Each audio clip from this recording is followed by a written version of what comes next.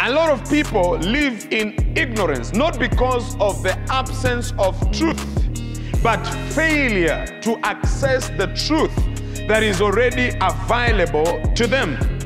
The truth is in God's word, but you need revelation for you to access the truth.